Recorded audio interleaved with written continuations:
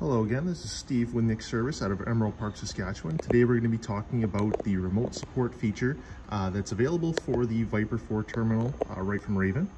We're going to show you how to enable it, what it looks like, and what it looks like when you're being controlled by that app.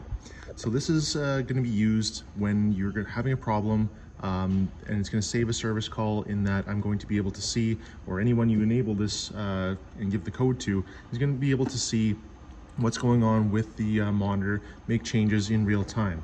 So the very first thing we're going to need is an internet connection. That can be over a hotspot, it can be on your Wi-Fi, whatever the case may be, as long as you have the Wi-Fi antenna plugged into the back of the receiver and or back of the terminal, and that's this little antenna right here.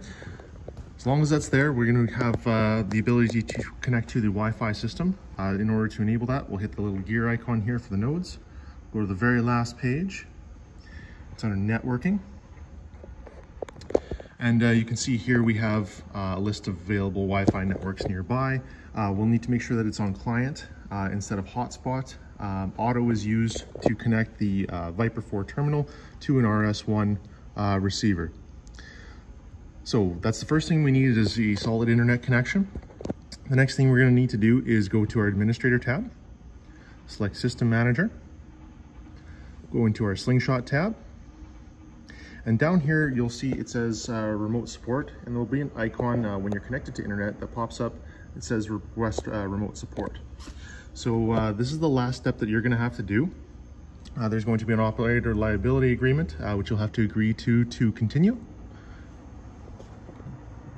And it's going to spit out a service code there. This is when you get on the phone with me as a dealer or anyone else who has a Slingshot account that you know can help you out. And we're going to input that into our computer. So this is the number. This is what the screen's going to look like on my end here. I'm going to put in that service code when you call me.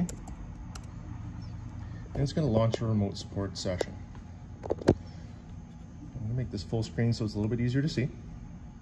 So right now, I'm able to control the screen on the Viper. It's way over yonder, right there, from this screen.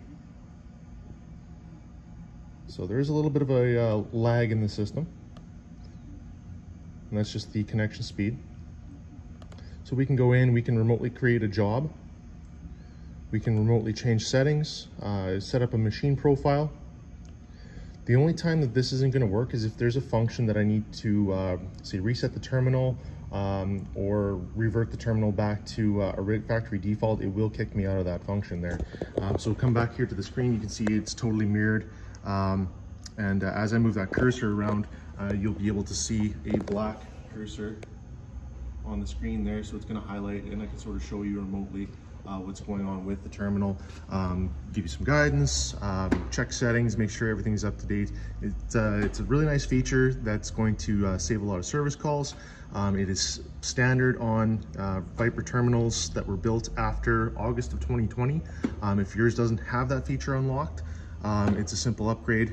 Just give us a call here at the dealership, and we'll be able to help you out with that. But that's sort of the gist of how remote support works. Basics that you'll need to know is you'll need an internet connection, something reliable, either a hotspot on your phone, a Wi-Fi hub, whatever the case may be. And you'll need to be able to get that service code. You also have to have a Raven Slingshot account, whether that be from a dealer, a neighbor who has one that can help you out, whoever you want to give that service code to, they'll be able to remote into your terminal for that session. So that's sort of an overview of it. If you have any questions, give us a call here at the dealership or leave a comment below. If you like this video, found it helpful, give us a thumbs up. Thanks.